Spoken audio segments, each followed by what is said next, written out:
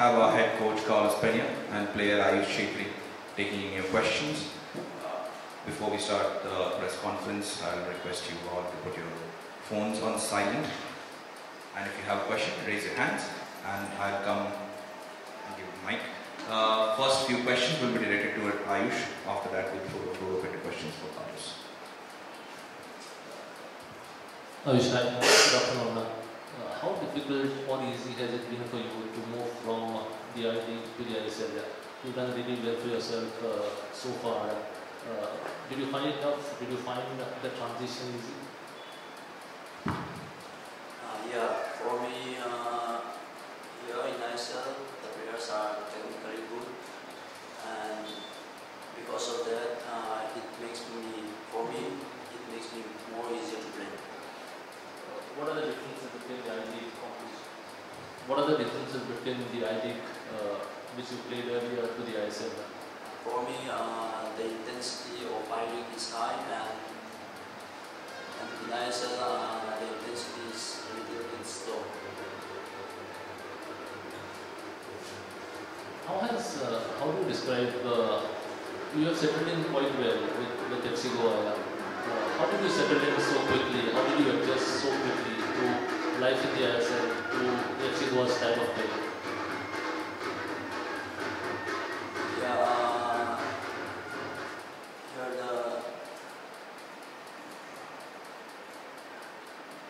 the senior players help me a lot, and even if I do mistakes, they correct me,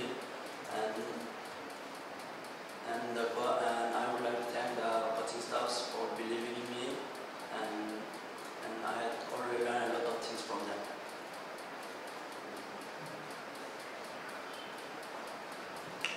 Ayush, can you tell me how did you take to football? And I think your father had a great influence on you. Can you speak about how that came about? Yeah, my father used to play football, and from my young age I used to follow him. I used to go wherever he went to play. Yeah, that's it. Okay. Any other influences that you have whilst growing up in football? Anywhere else? Do you find any kind of motivation?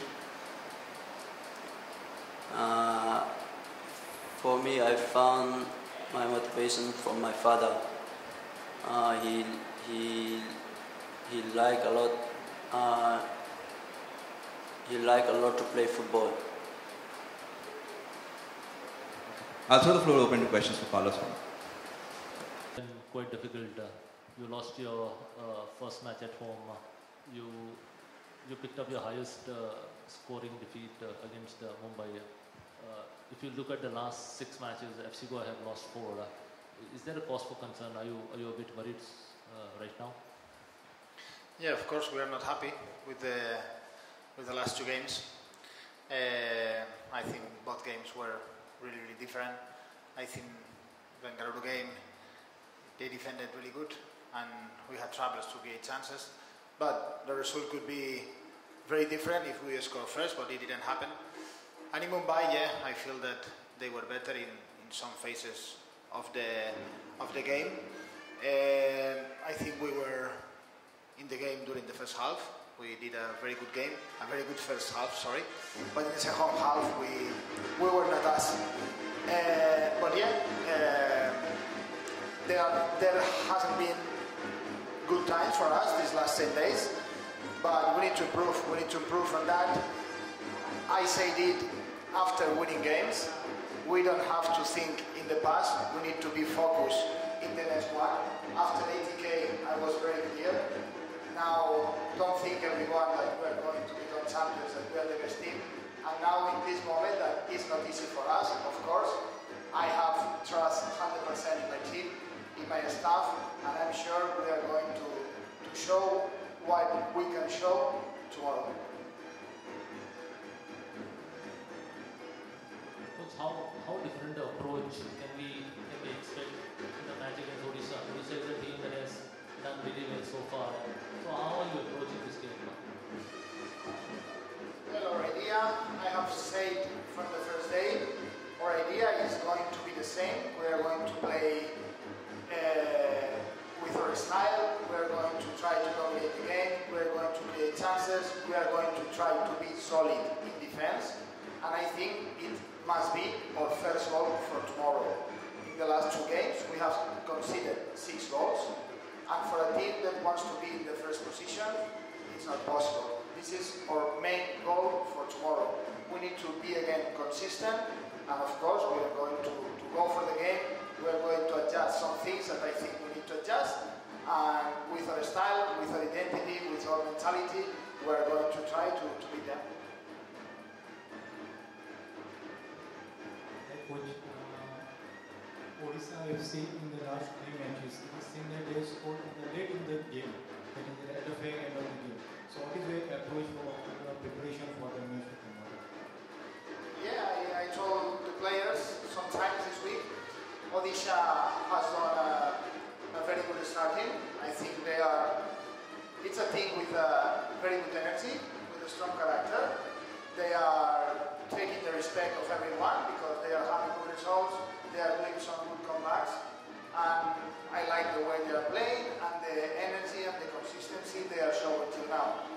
But I think we are not so far from them.